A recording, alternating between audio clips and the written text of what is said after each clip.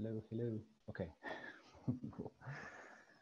Okay, then let me try to share my screen because it's black on my side. Share screen. Can you see the slides? Okay. Wow.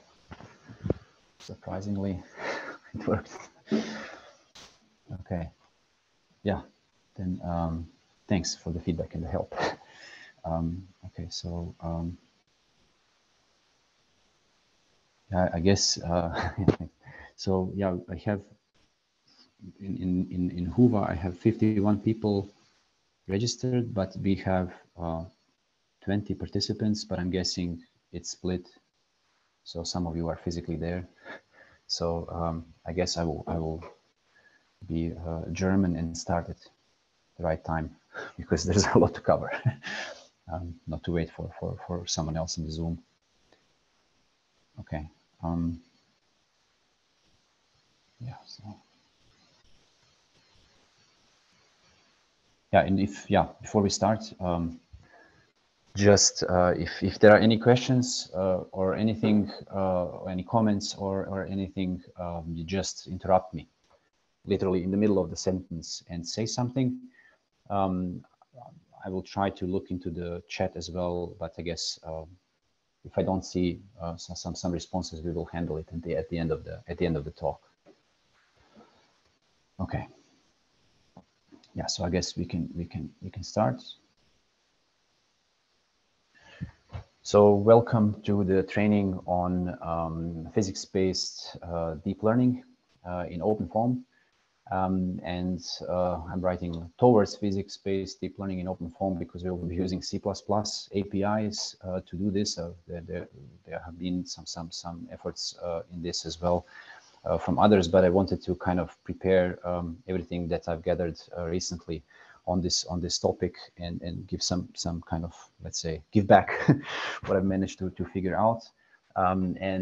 So I did it together with Andre Weiner from TU Braunschweig. So he's the one in the group here in Darmstadt. So now he's in Braunschweig. He was a former colleague from Darmstadt who got into machine learning and CFD and kind of dragged me into it a bit as well.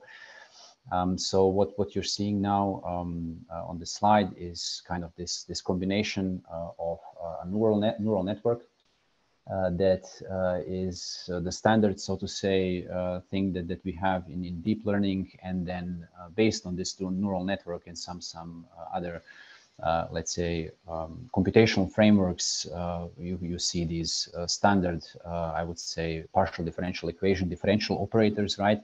That we have in CFD, and then we use these operators then to build what you should probably recognize is this passive scalar transport equation that is used to describe or to teach and learn CFD. And that's basically what physics-based deep learning is in a sense. So neural networks are used to approximate some functions, and then they are differentiated, and then from these differential operators, residual is built, and this residual is evaluated at collocation points, and we're done. Just joking. So yeah, but we have to figure out how this is possible. So that's kind of the nutshell of the thematic, right? So what I'm going to do is I would try to provide an overview of deep learning, which is going to be boring, but I think it's to maybe people that know machine learning already. Oh yeah, is someone want to say something? Or yeah, no, we're fine. Okay, so I will give an overview first of a relatively boring, maybe known topic, deep learning, but I think it's important because once we cover deep learning, physics-based deep learning is explained in a couple of slides only. Yeah, so it's the weight ratio is leaning towards the deep learning part, and it's worthwhile to look into this again, even if you know it. And then we will look into physics-based deep learning, different flavors, and then focus on physics-informed neural networks. And then I will show like the minimal working example I would say of combining the PyTorch C API and OpenFOAM to build physics-informed neural networks. So I'm not going to give you the code and the solutions right now. They're at the end of the slides. I think I posted it in the chat.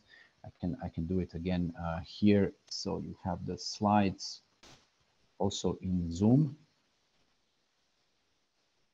Yeah. And so yeah, so if you want to skip ahead for some reason and you know this thing, then you can skip ahead and look at the code as well. Okay, so just neural network as we know it. So probably basic stuff. We just have a set of interlinked layers that are feeding information forward.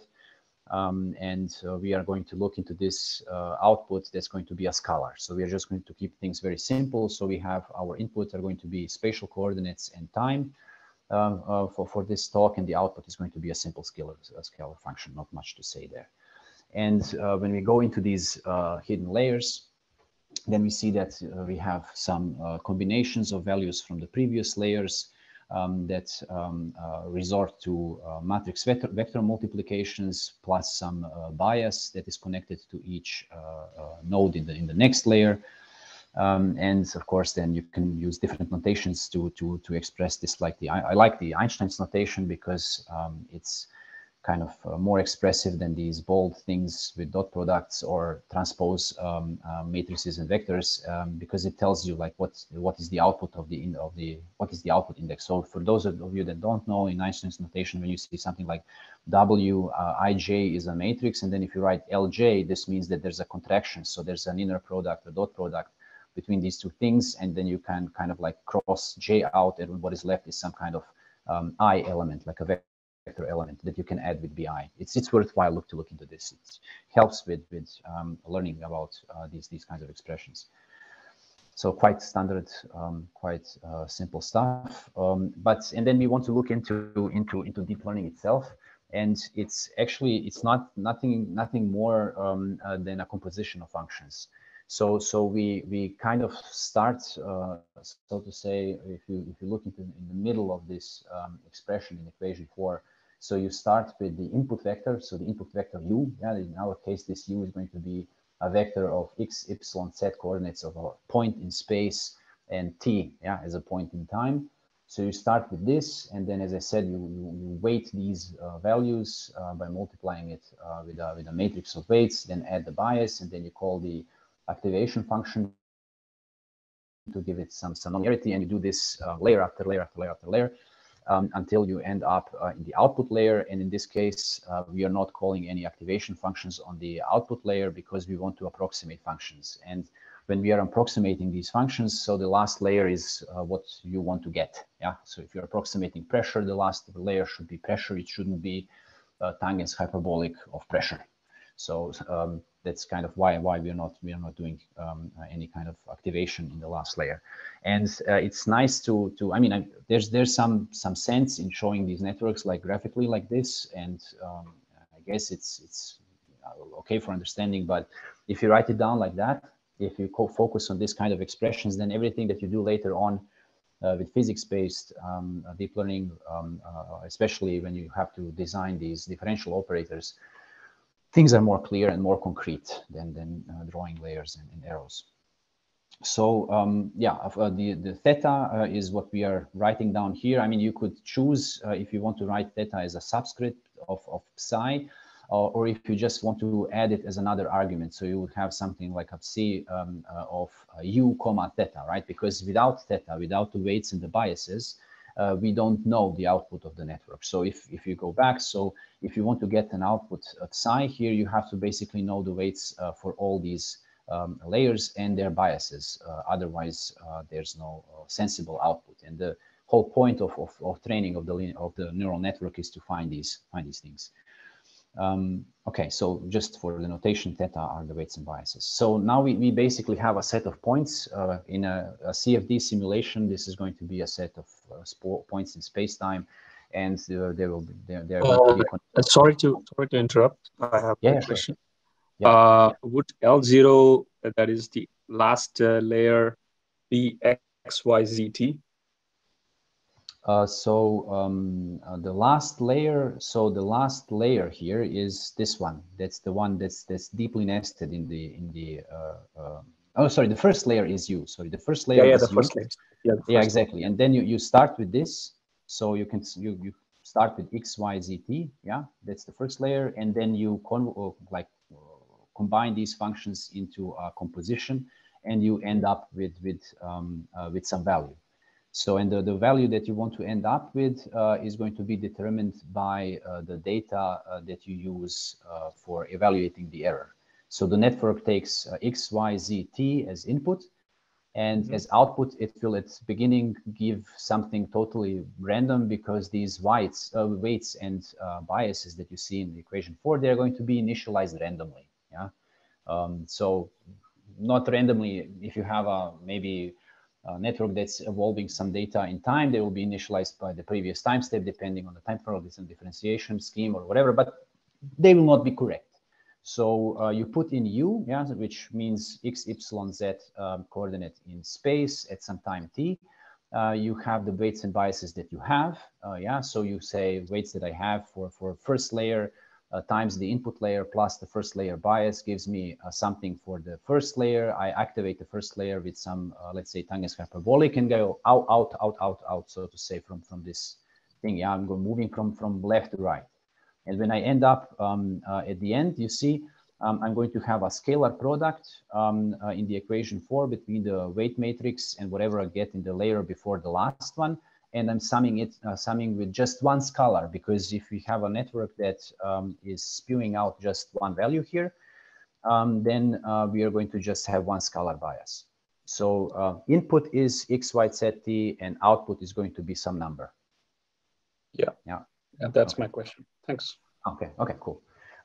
Okay, and then we basically have some set of points. Okay, and then depending on the field that you choose, so if temperature, pressure, I don't know, whatever there you want to kind of approximate with such a neural network, you kind of are going to force the weights and biases to approximate this field. And how to do that? So there are different ways of calculating the error of the network, or the loss of the network. Like the term error, more it's an approximation that we're doing, like whatever. So one of the let's say losses is this mean squared loss, or mean squared error, that just goes over all the data points that we have, takes the value of the network, subtracts the value that we have, maybe from the CFD simulation or from some kind of experimental sensor at point P, and then squares this thing and averages it. And so how then this network learns? So the goal is basically to learn some theta m, yeah, which let's call this m like minimal, that minimizes this error. So remember, theta are all the weights and the biases in the network. And we would like to find a globally best theta, yeah, theta m. So this is going to be kind of the argument theta that we would get, so to say, for a minimum error EMSE. And how to do that? Well, if you were searching for a minimum, you just drive the gradient of the error with respect to theta to 0. Yeah, so this is just written down again in this notation, like component-wise notation. So I want to take the partial derivative of my mean squared error or loss with respect to theta I, which is going to be any, so this is really important, so any weight from, so this means from any layer or any node, yeah, needs to go to 0, or any bias from any layer or any node needs to go to 0, so all of them, yeah. And so because this approximation is going to be inexact, so you're not unlikely going to take nonlinear like activation functions and then hit a function exactly up to machine tolerance, we want to drive, so to say, these components to 0. And when you take the partial derivative of this error following the chain rule, you get this difference of the values between the neural network value at the point in space-time minus the actual value, let's call it from experiment, maybe, yeah, or from a simulation, times the partial derivative of the network with respect to the weight or the bias. So yeah, and then this kind of let's say component of the gradient of the network with respect to the parameters they should go to 0. And the question is now, yeah, so why m? So why are we now writing this m on theta on our weights and biases? As I mentioned before, so in the beginning, we get some initialization that's not good. And the idea is to iteratively improve these weights and biases until we actually satisfy this equation 7. So yeah, as I said, those of you that know all this, bear with me, because you need to know this. It's a basis for everything that's physics based later on. Okay, and so what do we do? Let's say that we somehow, or like imagine that we somehow know these partial derivatives of the network with respect to weights and biases. So if again, like Einstein's notation is I means kind of like a vector, yeah? Ij is a matrix, so depends on what your psi is. So since we are now dealing with a scalar output neural network, we are going to, if you take a gradient of it, you will get a vector, yeah. So in vector notation, it's just the gradient of the network with respect to the biases, and this delta, nabla notation. Okay, so let's imagine that we have this. Magically, somebody gave this to us, and then we are at a point UP, and we want to see how we must change the network weights and biases in order to get a better approximation. And the way to do that is to move in the direction of the steepest descent, so to say, right, of the, let's say, gradient descent. So we want to go down, not up, because the gradient is showing in the direction of up, yeah, in the increasing value. So we want to go down along the gradient, and you don't go, of course, along, you don't usually take the full gradient value. You scale it by some lambda in each iteration, so to say. And this, how you scale this with this lambda. In the gradient descent, there are many flavors of these algorithms. It's quite involved how to do that in a stable way. This is just a didactical explanation that we need for physics-based stuff later. So then the question is, of course, okay, you use this, you have the magic gradient that popped out of the sky, and you can calculate in the next iteration. So theta m plus 1, you can calculate from theta m and some gradient descent step, which is what you see, like if you're doing optimizer step, if you already have some experience with classical deep learning, this is what you do.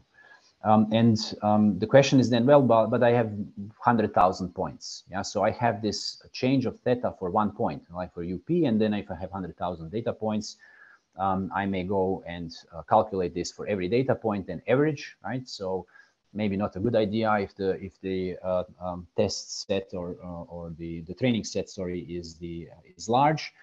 I can use batches, yeah, select some subsets of the total data, and then average this change of the weights and biases. Or I can randomly select subsets from data points, and then this would be like a stochastic gradient descent. So these are different serious algorithms, are more complex than what I'm showing, but that's not the point of this talk. Okay, and this is what I just basically said. So think for a second. So let's say that we have a network like that looks like this, and we want to look into gradient evaluation. So I probably made a mistake because I'm very bad at arithmetic. So if I write down this network, so we have the L2 layer is like the final one. So we are going to have the weights at layer 2 multiplied by the activation from the layer 1, and the layer 1 is going to be weights for the layer 1 multiplied by the input plus the bias at input. So just this simple network.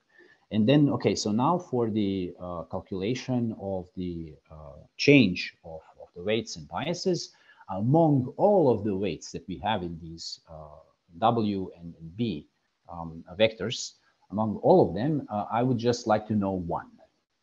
Yeah, so what would be the partial derivative of the network at layer 1, yeah, connecting first node with the third node. Yeah, so the first node in the layer 1 with the third node in layer 2. So, and as I say, I can immediately apologize, that's probably wrong. So you just apply chain rule, right? You take the partial derivative, apply the chain rule, and then you get this expression. The point here is not that I may or may have not done a mistake here. The point is that this doesn't make sense to do in practice, because if you had to write down this expression for a deep neural network, you would be writing for a long time. And to make things worse, you don't just have a network, so to say, that works properly. Yeah. So in terms of the number of layers and the depth of the layers, this is somehow already becoming common public knowledge. Right? So you need to somehow find a network architecture that works, and then you cannot, of course, write this down somehow for a changing network that changes during hyperparameter tuning. Yeah? So if you try changing architecture, you have to calculate these things again. So yeah, let's use finite differences, right? So they generalize perfectly to arbitrary architectures. Yeah, you can just take the value of the network at some, let's say, current vector of weights and biases, minus, you go backward because you don't have the new one, so minus the value of the network, so to say, at the previous weight vector, divide by the difference, and you have the gradient. The problem is that this is not computationally tractable, because if you consider it for a deep learning network, you're going to have these matrices, weight matrices, that are going to be huge, and there's going to be a bias every time that's as long as the layer. And if you want to sum them all up, you can sum them up and see, okay, it's not something. I mean, if you need to evaluate this partial derivative for every combination of these nodes, then this really explodes. That's one problem. And another problem is what people are always mentioning in these talks and books, truncation errors. So indirectly, yes, indirectly, the problem of finite differences in terms of training them, indirectly these truncation errors or rounding errors are the problem, but only indirectly. Yeah. So the actual problem are the cancellation errors. Yeah. So floating point cancellation errors. And that's something that everyone that's doing anything with numerics should at least hear. That's why I put it here. So, because that's something I had to also kind of learn for myself as I was going into this and other problems in numerics. And so as we start to convert, let's say that we are doing this training and we are increasing, let's say, accuracy of theta. So we are learning better and better these network parameters. And we are going towards M, yeah, towards large M, towards the optimal value. So as you go there, the differences between the network output they are going to go to zero, yeah. And the differences between the weights and biases, they are going to also go to zero, yeah. Not to zero in the mathematical asymptotic sense, they are going to go to zero in the sense of floating point numbers, because on the computer we have limited precision. So with limited precision, as these weights get close to each other, if you look at this theta im and theta im minus 1, I just wrote purposely the numbers so that everything cancels, so to say, up to the last 3 digits. Yeah. If somebody sees an arithmetic error, just write in the chat. And then I just imagined by some chance the rest of the real number, the actual number, is just like having 3s here, and the rest of this real number has 2s. Yeah, just imagine. And the actual difference between these two real numbers would be a bunch of zeros, then 4, 5, 4, 6, 7, and then a bunch of 1s. The problem is, as these numbers come closer to each other, you have something called partial cancellation, not truncation, partial cancellation, because you're using precision in the mantissa, yeah, but you cannot really use it because the number values are the same. So you have the precision in terms of storing the output, but the difference between those numbers goes to zero too fast. So all these zeros that you see before 4, 5, 4, 6, 7 are of no use for us. Actually, we would like to reset the exponent in the floating point format, set it to such a way that you have a normalized number that would have 4.67111111 going after it, but that's not possible because there's no way to store these intermediate results. Depending on this floating point system, you may store 1 or 2 digits more to save some precision, but you cannot store a real number on the computer, right? Because of the fixed space. So the problem is, as those weights and biases come close to each other, their difference goes to zero too fast. And if this difference goes to zero too fast, then the gradient goes to zero too fast, and the network stalls. Because if you remember before, you need the gradient.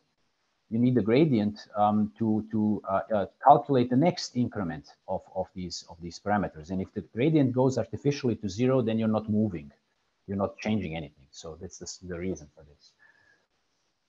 Yeah, and if you look at this, and this is, I think, important also for CFD to hear this once. Probably most of you know this, but I just wanted to share it anyway. So the problem is, again, that we also have inexactness in our calculation with finite differences, because these expressions, they have some order of accuracy of h of p, depending on how many points you take to calculate the differences. You will have first, second, 5, 5th, whatever order.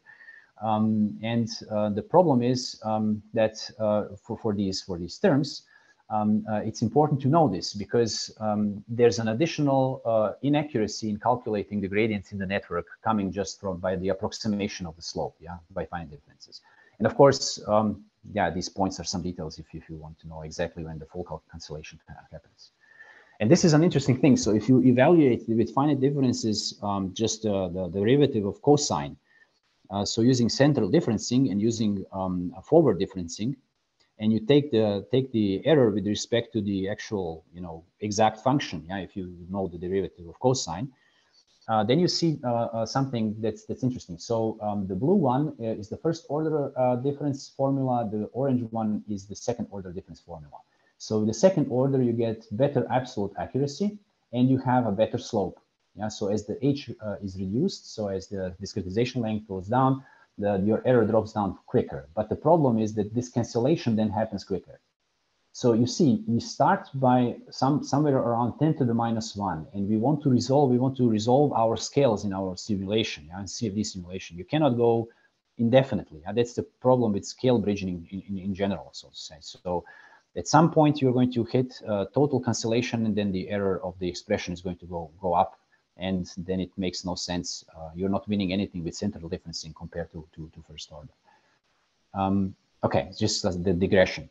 So another thing, so let's say, okay, obviously finite differences are completely out of the question, so let's use some symbolic calculations. So there are software like SymPy Mathematica, and they can get closed form expressions from such a neural network, having in mind that the neural network is nothing more than a composition of functions. So you can write it down literally as we did in the previous slide, and then use SymPy or something, and then calculate the gradient that you need for training.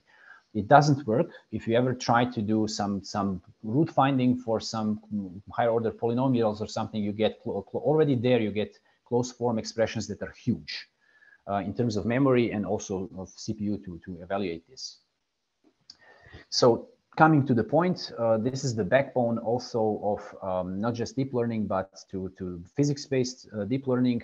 We use, instead of like using symbolic calculations, and instead of using finite differences and writing things ourselves, we can use something called reverse mode automatic differentiation. And that's AD short, and this is like the basis for evaluating derivatives in neural networks. And that's the basis for the backpropagation algorithm. So if you look at some function, you have a function f taking arguments x, y, and z, doing some arithmetics with them, right? If you parameterize them in a clever way, you can have some intermediate variables. So how does this parameterization work? So you formulate mathematical expressions using a direct acyclic graph. So you have x, y, and z. So you say first, so I choose. First, I can do like x plus y, and I store x plus y in the intermediate variable u. Okay, but this already tells me some information. So if I take a partial derivative of u with respect to x along this edge of the graph, it's going to be 1. If y is going to be also 1. Then I say, okay, well, now I have u. I multiply u with z and get v, as a intermediate variable. And this already gives me some partial derivatives. So if I look at this v as an intermediate variable, I take a partial derivative with respect to u, it's z, whatever z is. And this is going to be, my partial derivative with respect to z is going to be 1. Because we just have z. So and this is nice because you see that these partial derivatives, like this z value or z value, living in Germany for a long time. So z value, you already know it. You know it immediately. You don't have to evaluate it. You know the expression. You can code this in your code. You can code it immediately. And because this is possible, then you can later on apply chain rule coming from the farther right path of this acyclic graph, going all the way up. Yeah, depending on which partial derivative you want to have. So if you take the partial derivative of this function with respect to x, you look at the variables that are dependent on x. This information you have to, of course, store as you calculate this to know which path to take along this graph. And then you just say, okay, partial v over of f is going to be 1, and then partial u, you just go and collect, is going to be z. And you go on, and then you just, okay, see, okay, it's set. Yeah, so you can really in an effective way, effective in terms of scaling of your computational costs compared to symbolic evaluation and finite differences, you can evaluate partial derivatives of this function. And again, yeah, the neural network is nothing more than a composition of functions. So great, this works for a neural network. A neural network is also an acyclic graph, so it also fits.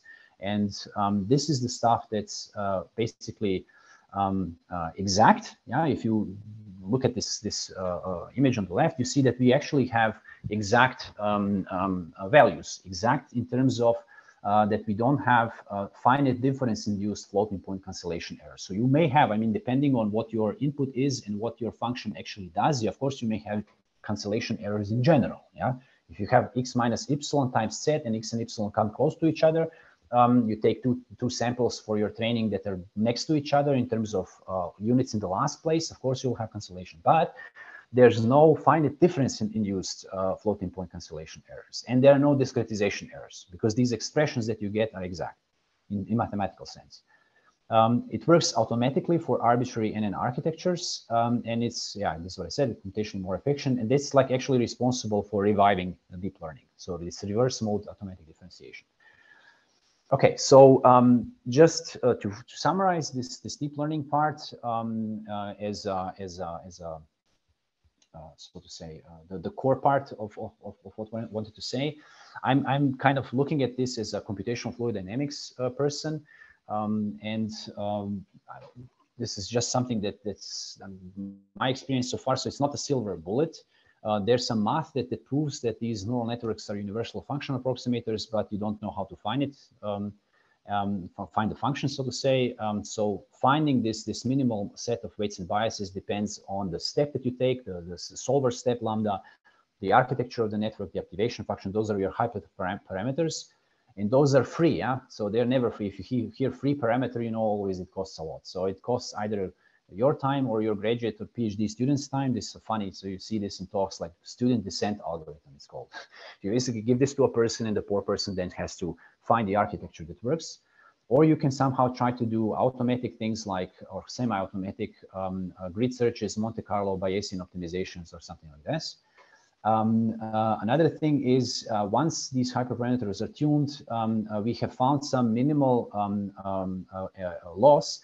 But in response to some, in the best case scenario, if you use like grid search, Monte Carlo Bayesian optimization, you get it over some response surface, or you model your parameter, hyperparameter space by some kind of response function, and you find the minimum with respect to this response function. If this response function actually models the hyperparameter space and resolves all the minima, you have no idea. So there's no way of knowing this.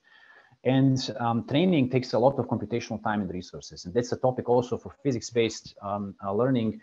Where you hear, okay, this is going to, yeah, this is, I can produce CFD results in real time, yes, after spending 6 months of finding hyperparameters and tuning the network. So another point is for me, I'm doing a lot of work, I'm trying to do a lot of work in two-phase flows where you have very stiff systems of some couple, like basically Navier-Stokes equations for multi-phase flows, and on curvature and surface tension. And what's another interesting point for CFD researchers, so if you use any kind of stochasticity in your approach, every time you run the training, like for the next time step, you will get slightly different output. So if you take a stationary droplet, you want to train the curvature with this, and it's supposed to stay in place. Every time that you train on the same data set, you get some slightly different curvature, which is in some cases bad. Okay, so to summarize, what we are working with are composition of functions. We have something that's a generalized function approximator that's trained by minimalizing some loss. We do this by driving some gradients to zero. We do and how to like basically change the parameters is taking these gradients and doing a steepest descent or gradient descent. And we can do this very nicely using reverse mode automatic differentiation because of all the properties it has. Okay, so there's some literature survey. I'm not going to go over this. You have the slides. You can look at this. So it's for physics-based learning. You have different flavors of this. The idea started in 1998. It stopped because it was difficult to evaluate network gradients, and it was revived in some really interesting way by Racy et al. Professor Kardianakis, I think. Is the name. So, and this is what we're going to focus on today. So physics-informed neural networks of all these different interesting approaches. Okay, so how does a physics-based, physics-informed neural network work? Coming back to the introductory slide. So now we have all the building blocks, right? So we know how deep learning works with this network, and we can now take the reverse mode automatic differentiation or forward mode, I don't know, but reverse mode is already used for network training, so you can reuse it again to build the operators.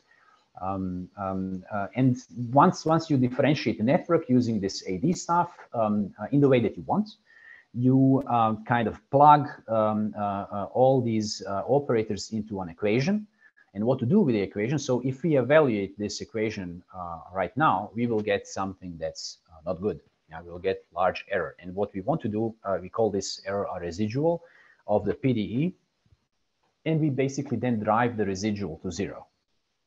So we extend the loss function of the network with these PDE residuals. And this way, the neural network learns both the data and the partial differential equation. Okay, it's that simple. It's really the concept is really elegant and simple. There are some of course technical things that you have to know. So once we go over this graph, you need to be aware of the fact that you have to cache these partial derivatives to recompute these gradients of the network, and they have to be cached again. Yeah, if you want to have higher order differential operators, like if you go above a gradient, yeah, you have to then, of course, cache this information again. And why is this important? I mean, caching is used to store, save computational time. And this is some kind of like, let's say, an efficiency, computational efficiency tool that you find in these frameworks. And if you don't know this, then you will be surprised when you start programming these things.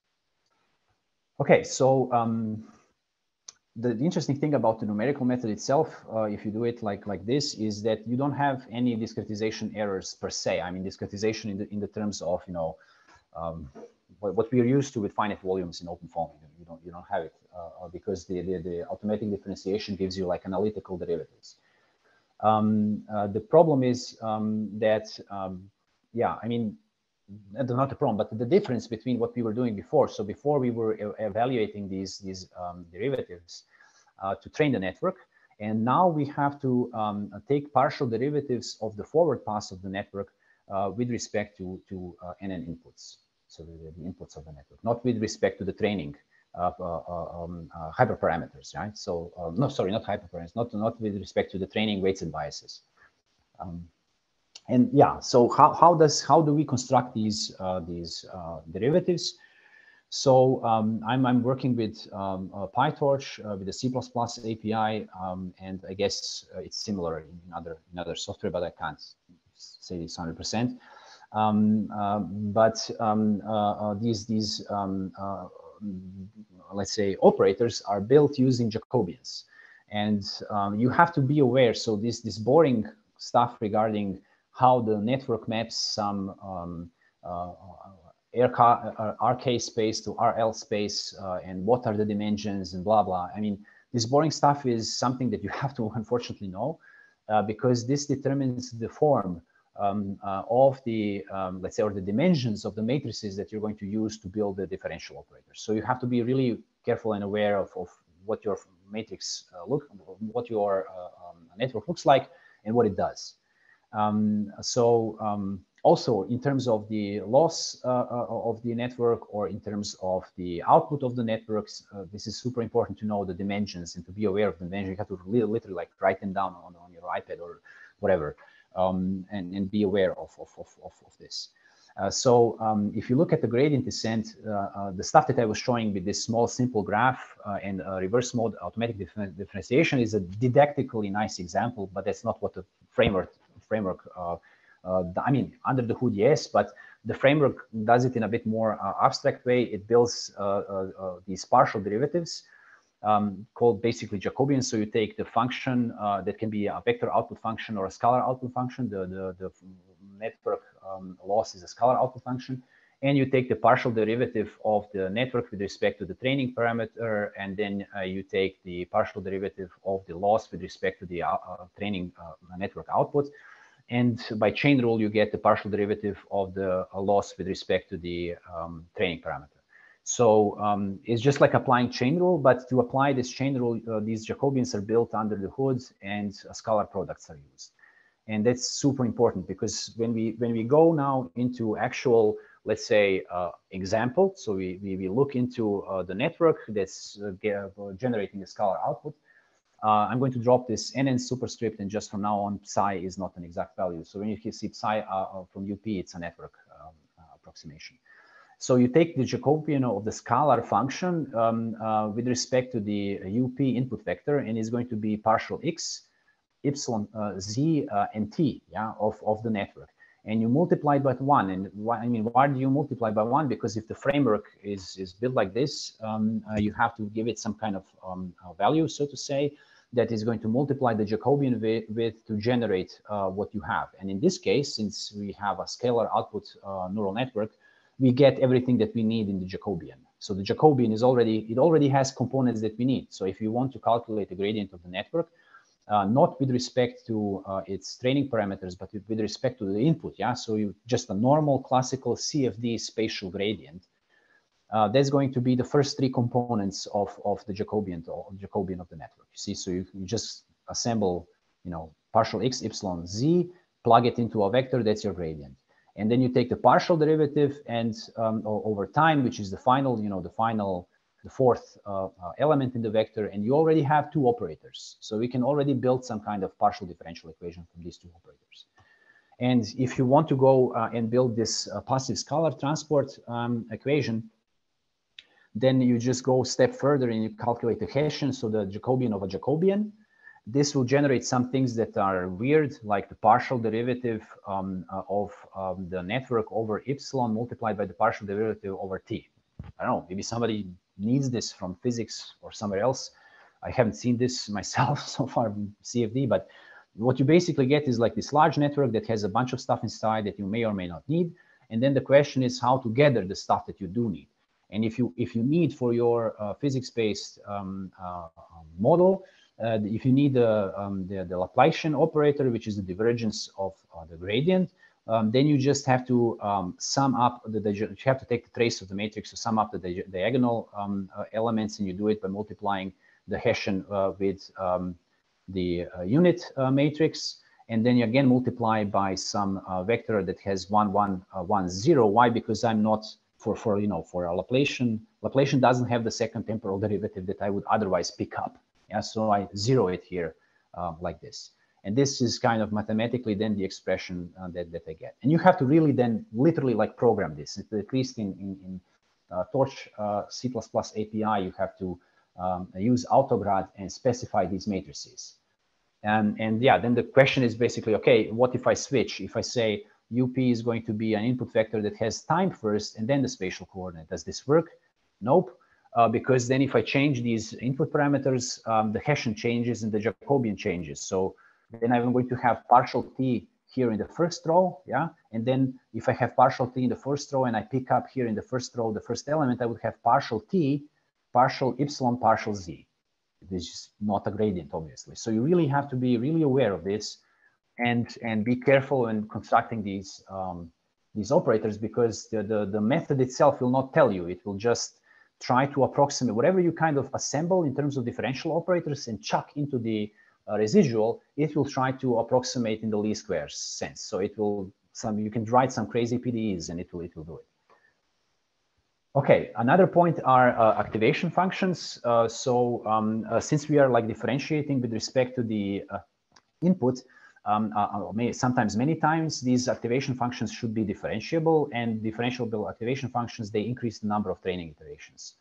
So, you know, if you use tangent hyperbolic or sigmoid, I think is the name, then you basically, you have trouble with training. So you basically then one assembles the total loss as the loss of the data. Yeah, so we have the data loss. This is just the difference of values of the network minus the actual value. Then some boundary Dirichlet or fixed value boundary condition. This is BD. Then the Neumann boundary condition. You just take the gradient to the network, square it, right? It should be 0, right? If it's Neumann. If it's fixed gradient, you're going to have minus some vector. And then you have the initial error that says take the network at some sampled point in space at time t0 minus the actual value at this point minus at the time t0, square it, and that's your error. So yeah, and an important thing is this when you train the physics-based or PIN network like this, it's going to satisfy all these things. You pray that it does it. And it's going to do it in the least square sense. So you're not satisfying initial and boundary conditions exactly, which is an important thing. So when do we need this? So if you have inverse problems, so you want to recover the solution of a PDE and you just don't know a boundary condition. Somebody gives you a part from industry and they cannot measure temperature there because it's adjacent to something else. You want to solve some heat equation without knowing a boundary condition. That's what it's good for. You don't know the heat transfer coefficient. You have some measurements of flow and temperature. Then for high dimensional PDEs, so if you have partial derivatives that have 11, like 11th derivative, you know, 11th order derivative or something, I don't know. Finite differences don't work for this. And if you want to do optimization, so once you manage to train this thing, then of course the forward pass of the network is faster than CFD. Yeah, but this is important. Once it's trained and found, yeah. So then it's really fast to evaluate, and it could be, and it should be like way more accurate than some reduced order modeling or some 1D ODE solution for some problems. So surrogate models are the, let's say, one possible applications. Okay, also I'm already mentioning, so it's not a silver bullet, so you cannot just plug this in, train things, and then you are solving all world's problems. If you're just summing up these errors, they are going to have different values and often very different gradients. Okay, so if you just then regularize this with some scalar coefficients, then yeah, we have more free parameters. Yeah, free in terms of finding them. So which is the first step that you can take, but there are some clever alternatives I'm listing here. You can read them from the slides, investigate them yourself if you start doing this. The different error contribution, right, can also mean even if you solve this problem, you may still end up that the PIN somehow, you know, it will fit a boundary condition on one part of your domain better, so to say, than satisfying the PDE residuals in the bulk or something. So, you know, it chooses, so to say, what error to let's say, minimize better in a way that's really difficult to understand. There's not yet much mathematics about it. So, okay, and another thing is we inherit the curse of hyperparameter dimensionality. So all the problems with hyperparameter tuning we inherit here. It takes many iterations to train, yeah, because we have these differentiable activation functions. We have diminishing gradients by the nature of those functions, so to say. So you really need small step sizes when you go into gradient descent. Then we are now evaluating, imagine Navier-Stokes equations, or let's say coupled Navier-Stokes equations. Then there are going to be many of these differential operators that are evaluated using the automatic differentiation framework. And this costs, so this is not free for large networks. Okay, and so of course, once this all is working and you're happy, it still has, you get like PDE solutions very quickly in a very good way. But you have to be aware of this, and then it takes a lot of still unautomated effort to get there. Okay, so to summarize, these things are really like simple compared to programming, solving these PDEs in OpenFOAM. Imagine programming OpenFOAM from scratch, or Phoenix that was mentioned in the previous training, or something like that. So of course, this is just chuck it at the end of the network, some stuff up, and you get something out. So it's really a simple concept. But of course, you have to understand what the network approximates. You have to understand how these Jacobians are built and how to construct the differential operators. Then you have to write down, of course, the total loss in a clever way, and apply either adaptive activation functions or something more clever to improve the training, which is what I didn't do in the example. I hope we have just about enough time for the example. Okay, so if you just want to solve a normal partial differential equation, it's going to be normal in terms of not some crazy PDEs with in 50 dimensions, right? So or some parameterized PDEs or stochastic PDEs or something. Yeah, so just CFD stuff. It's faster and more accurate to use classical numerical methods still. But there's potential in combining this physics-based stuff with classical numerical methods, of course. Okay, so there's some other videos that are linked you can look into. Let's go into the example. We don't have much time left. So super simple example. I want to learn a sphere. Yeah, so I have a sphere that can be represented as a level set. So this is a circle that you see is just schematic in 2D. We're going to do it in 3D. So it's a set of all values where my scalar function has an output of 0. And I choose a sign distance field to a sphere, which is basically take the difference between, I don't have to explain it, you know this all, that's super simple stuff. And what we do is then we take some sampling points. You see the pair XP, CP, just randomly sample it from the domain omega. You see the boundary is this box. And I want to ensure that the magnitude of the gradient of the field that I'm approximating is 1. This is you find this in the level set method when you want to advect the sign distance field. So yeah, case setup, unit box domain, sphere radius 0.5, 25, sorry, centered at the middle. And what's the motivation? Why? I'm talking about this thing before. So coupling of physics informed neural networks or physics-based machine learning with CFD is sometimes interesting. So if you want to solve this equation, so this is a nonlinear equation. Discretizing this, there are maybe some tricks to reformulate the equation, but discretizing this in OpenFOAM or in general in unstructured finite volume methods where you have small stencils is quite complex. Not to go now into this, but if you're happy with an approximate solution, you might use like a pin or something like that. So this is let's say thought out or made up scientific motivation for this. So there's some technical points that are listed here. So when you start working with the PyTorch C API in OpenFOAM, there's some include order that you have to include libtorch stuff before OpenFOAM. Otherwise, you get scary errors. You have to compile OpenFOAM with the C++ 14 or higher. So this is what I wrote down how to do here. So that's just some technical stuff. And then let's go into some code snippets. There's a link in the slides. I put the link to the slides in both chats, so you can just go to the source code if you want.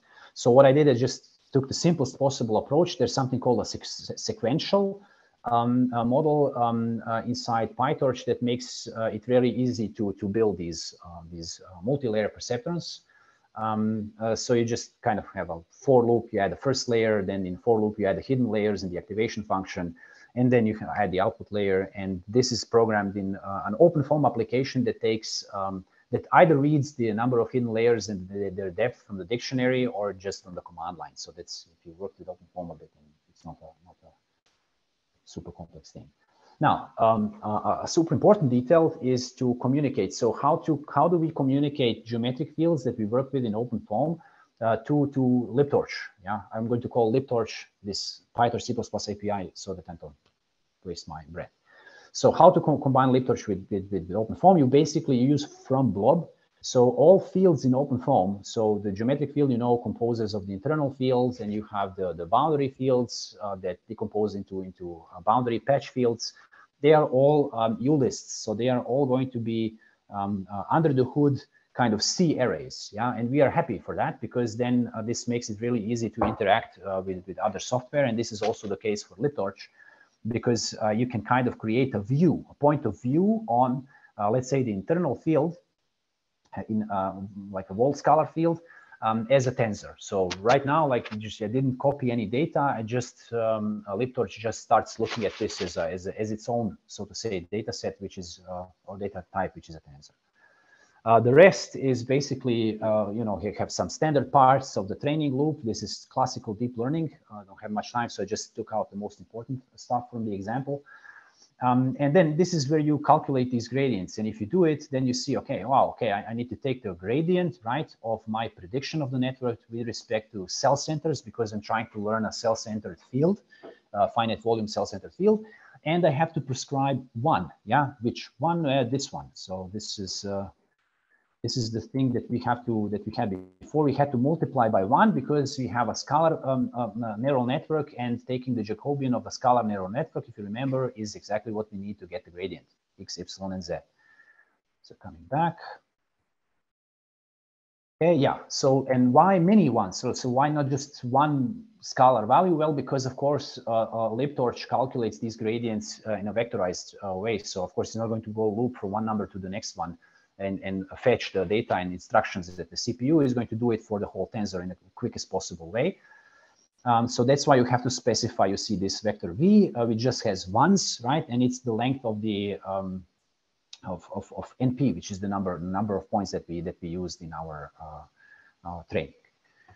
Okay, then again, classical data loss, you calculate it by just taking the prediction, the difference difference between the prediction and the training data set. And then you go into the calculation of the gradient loss. Again, there's some knowledge that you have to be aware of in terms of the dimensions, again, of your output, the Jacobian output.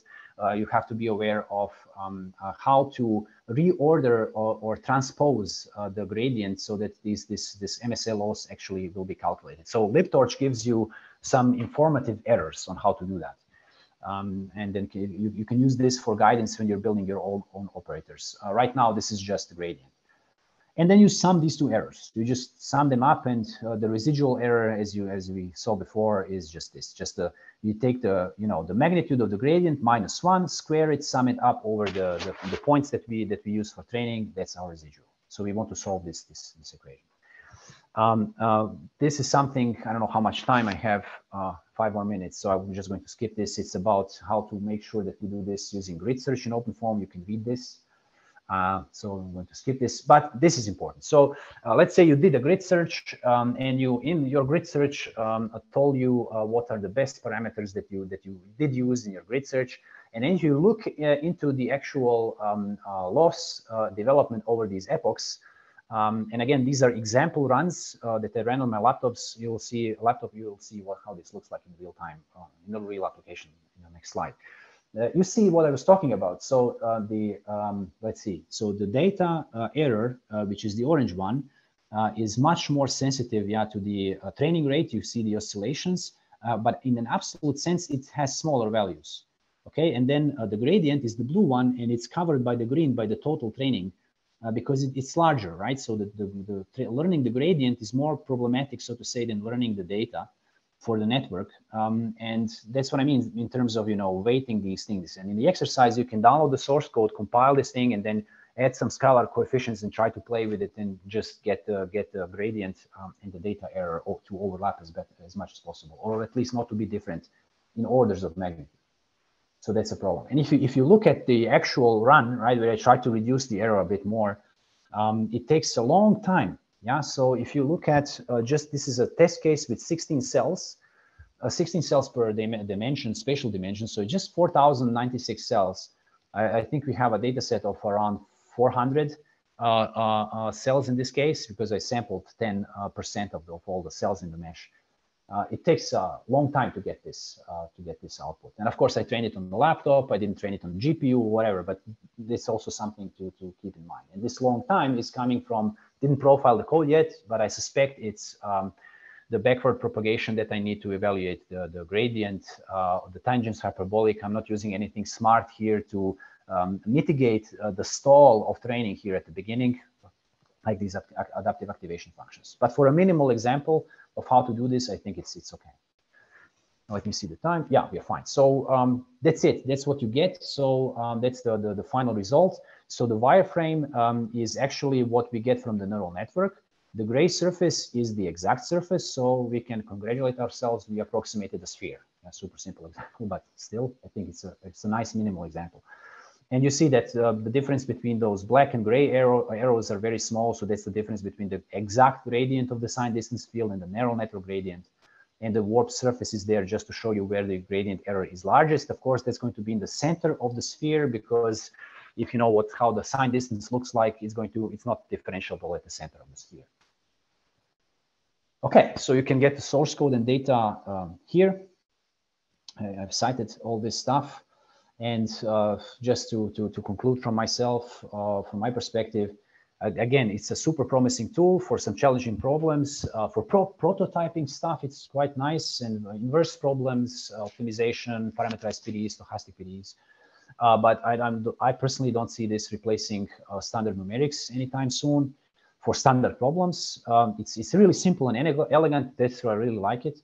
And of course, you have to learn these Jacobians and how AD calculates scalar products of Jacobians to build these operators. Yeah, there's some difficulty in training. And what I find kind of missing with respect to classical numerics, as I said, I'm working with multi-phase flows there. You have to look at everything. Yeah, I mean, if something goes wrong, you have to guess again. So that's at least my experience as a user of this. So numerical methods can use more analysis. They have more analysis available than this kind of framework. And it makes sense to automate your hyperparameter tuning. Even if it's a simple grid search, it makes sense to do that. So I think I'm in time. Yeah, actually 1 minute before my clock. So thank you very much, and talked a lot. If there are any questions, yeah, let's discuss. A quick question. What is your comments on the dimensionality of the hidden layers? What would the rank look like? Yeah, I mean, I wanted to do profiling. There's a great tool to do this called HPC Toolkit that doesn't require you to instrument your code. So you basically compile the code with some flags, and it does sample-based profiling. Everything, memory, as you said. I didn't do it yet. But yeah, that's a very good point, because I think, I mean, as you go and try evaluate things like this, then yeah, and if you have, this is just like 3D example with 4,000 cells. So if I want to approximate something that's huge, I'm going to have maybe a deeper network with more layers. And I'm going to have to then store all these intermediate variables. I mean, it scales in terms of complexity. Yeah? So compared to finite differences, the evaluation of these gradients scales in terms of complexity way better, but this doesn't mean that the memory footprint is going to be small. I would suspect the memory footprint is going to be quite large, but that's just my suspicion. I haven't done any profiling yet. Okay. Just another question. I'm following from Andrei's DMD analysis. Mm-hmm. Does it connect well with DMD? I can imagine that it's a linear combination of different modes, but do you get something similar in your deep learning? Okay, I hope that Andrei is now here, because I don't know a lot about. I know practically nothing about DMD, so I'm the wrong person to ask. You maybe better ask Andrei. He's the expert. So okay. You caught me. So it's one grade less for me in the exam. So I don't know a lot about the method. I wouldn't dare to say anything. All right. Thanks for the answers. Yeah, you're welcome. Hello. Can you hear me, Tomislav? Yeah, sure. Yeah, I can hear you. Yeah. Okay. Maybe I just quickly jump in here. So I have to say these two methods are really, really unrelated. So dynamic mode decomposition is like basically linear algebra. So it's very interpretable, but also limited in terms of accuracy. And like these spins, they are highly non-dimensional, but also the interpretability of these networks is really hard. So you have to, there's a different research field about how to interpret neural networks and what the layers encode. This answers your question. Yes. Then it means it's hidden, right? it's hidden layers. Yeah. Yeah, one could, yeah, it's a nice pun. Yeah, it's hidden layers, not because they are, yeah, because they are hiding how they work. Yeah. Yeah.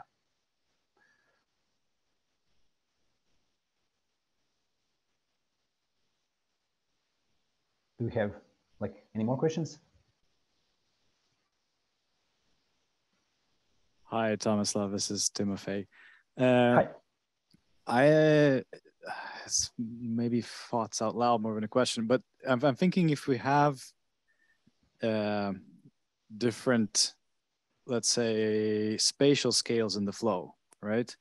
Mm-hmm. So then the spatial resolution would then come in through the XYZ vector that they become larger, right? So that's what I would have to do.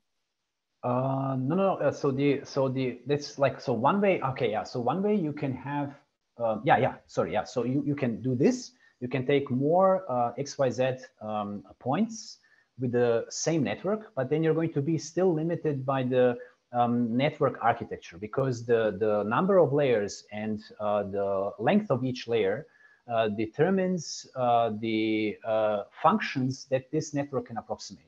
So if you have a deeper, larger network, then you have a more broad coverage of the functions that you can approximate. It has other caveats, other problems, but in general, I mean, you couldn't, so to say, try to approximate some highly nonlinear function by a very short network. That's so these are two things. Yeah. I mean, I guess if it has to be aware of different spatial scales, then I have to give it to more, let's say, dense XYZ vector. Yeah. But then I guess the size of the layer also has to grow, because if I have a very small layer to which I input this big XYZ, then it's some kind of agglomeration of them, right? Because you'll apply a linear transformation that will be from some small, if you do it from a very large input to a small layer, then, well, it's some kind of, not exactly averaging, but some kind of loss of information in some sense.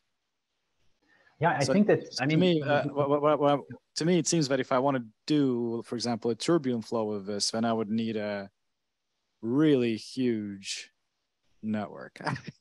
Yeah, probably. Yeah, I think so.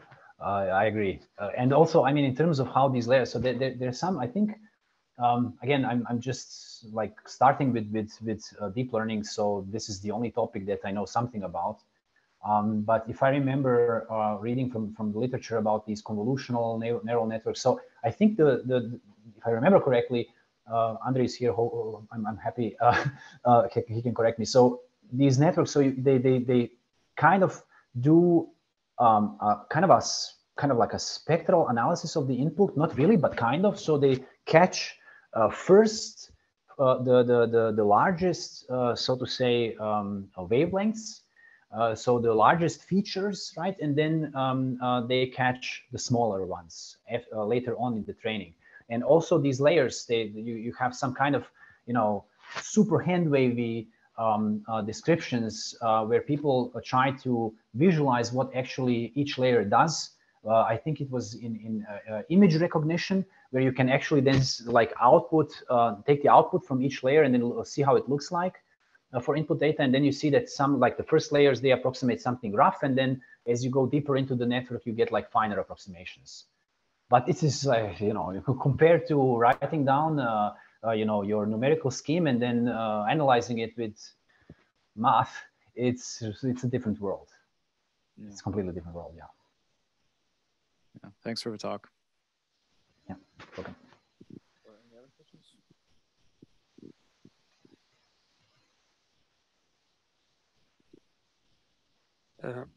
One question that I have is related to comparison between numerical simulation and this physics-informed method. For numerical simulation, we know that there are two aspects that we want to improve the performance. One is computational time, we want to decrease that. Another is accuracy. Which aspect do you think this method, this physics-informed deep learning, can provide a better results, maybe in the future? Okay, so again, I'm a beginner, so take this with a grain of salt, what I'm saying, but my answer would be none from what you listed, right? So you asked about computational expense and you asked about accuracy. Let me just go to, so, okay. You will see what I mean. So there are these, okay, yeah. So this is the stuff that's maybe I was too fast because I was limited by time. So these are the problems where this thing is super strong. So if you have problems, if you compare, you said, so if I compare neural network with a classical and we want to reduce computational efforts, we want to increase accuracy. If you have a standard problem, I wouldn't even do that. I don't know, maybe, I mean, I'm not, you know, as I said, I just started, so I'm not maybe the right person to answer this, but my impression is there's so many variables here, like in terms of hyperparameters, in terms of solver parameters, in terms of this thing converging, the way it trains, how to increase efficacy here. Then if you have a huge, like what Timofey asked, like if you have turbulence, then you have to either have a, you have to somehow figure out how to train these large networks across multiple GPUs actually to I don't know, it's like super challenging for standard problems. I don't know how this will work. Maybe it will, but I'm kind of super suspicious. But if you kind of have things where you're not sure about your boundary condition or you want to do modeling, so you can actually you can write down the PDE, you can write down the PDE loss, and you can say I have a boundary condition X. Yeah, you write down the boundary condition. And then you can add multiple boundary conditions for the same boundary patch and multiply those boundary conditions by a scalar multiplier. That's going to be a part of the optimization. And then the network is going to tell you which boundary condition fits best, so to say, to your problem. So things like this, which is why I'm doing this with classical CFD would include like huge amount of computations, and this is something where this is sensible. So I wouldn't compare this to like directly compare it to classical numerics. So I can tell you from my side, so if I want to do this, I can try to take a neural network as an initial guess for a deterministic algorithm. So if my guess, the initial guess for a deterministic algorithm is very bad, then I can take a neural network to start better. In a sense, right? If you want to approximate, let's say, the normal of the fluid interface, that's one of the topics in geometric volume of fluid method. So you can take a pin, get it to give you a better value than the previous time step value or the gradient of the volume fraction. Yeah. Tokaloka, I don't know if this helps you or not. Hope it does. Thank you. Actually, I've been working on physics form for 1 year, and at the end, my conclusion was that for CFD, we reach at a system of equation, and all of the expense is to solve this system of equations, the most expensive part. And for neural network, we reach to optimization problem. And if we can solve this optimization problem faster, I mean, if we work on that, because for linear solvers, we have worked on them a lot of time for decades. But for solution of optimization problems, we work less. So do you think this, I mean, if we work on optimization methods that can solve problem faster, that can, I mean, reduce the computational time for these problems? But yeah, I mean, that's one of the I don't remember, I think it was like at the end of the deep learning. So this, so if you, I mean, this is something that I'm personally going to look into next. So this Bayesian optimization is one of the kind of seems to be quite a powerful tool to do exactly what you're asking. So to have a, you know, a computational framework that can sample the hyperparameter space in a much clever way than myself or a PhD student. So in this case, if you have some kind of an automatic framework, you can, you know, let it, so to say, work for you. In a sense, it's not completely unsupervised. You have to model some things, but I think that's something that could be promising. Yes. Yeah. Thank you. Yeah, you're welcome. Any other questions? That's pretty much it from our side. Okay. Cool. Yeah. So I hope it was useful. Again, just Yeah, do you have time or? Yeah, sure, yeah. So you take your initial vector, which is u, right? X, Y, Z, and T. I have difficulty understanding how does it translate to velocity information, because that would be a completely different information, right? Yeah, so basically you just, instead of having just one output here, you would have u, or not u, maybe like v1, v2, v3. So you would have three components of your velocity. So you would map x, y, z, and t, and you would, instead of psi, which is a scalar value for the passive scalar transport equation, you would, let's say, have the momentum equation, momentum conservation equation in CFD. So you would like to have a mapping to three components of the velocity, and everything stays the same. Because I mean, the difference here, so the square changes, because then you're not squaring a vector. You maybe have to take the norm, yeah, because you will have a difference, you know, of the velocity being produced by the neural network. So this psi is going to be, the first psi is going to be a vector minus the vector that you have of the velocity at x, y, z, at t. And then you have to take the Euclidean norm of this vector to and sum this up, yeah, just mathematically. And everything else stays the same. I mean, you're basically your gradients here. Let's go to the, so you'll see where we did the calculation. So in this case, the Jacobian is again calculated. The only difference is the Jacobian of the velocity field is not going to be a gradient like this. Is going to be, okay, if you have t, I'm not sure now, but it's going to be a large matrix. So it's not going to be like a column vector. It's going to be a larger matrix because we are taking a Jacobian of a vector.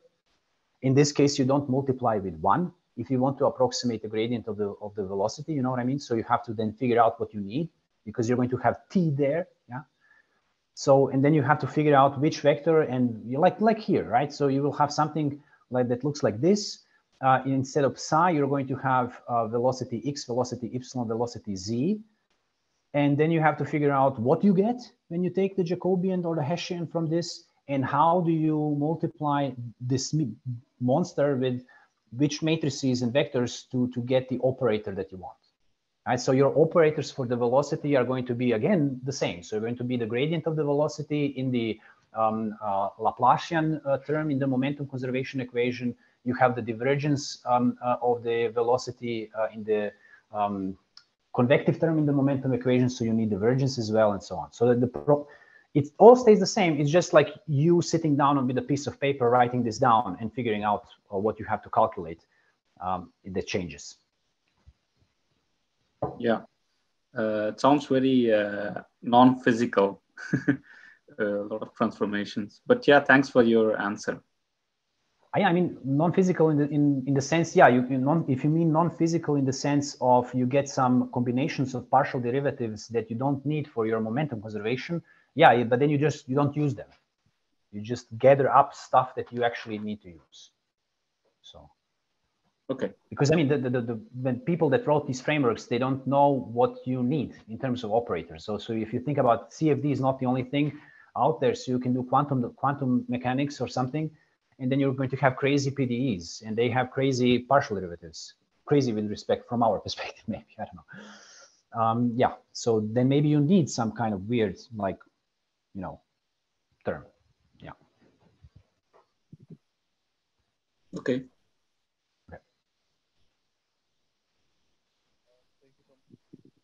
Tomislav, thank you very much. There was a large applause, but I wasn't pressing the button. So thank you for your talk, and that's pretty much it. Okay, cool. Thanks. Thank you.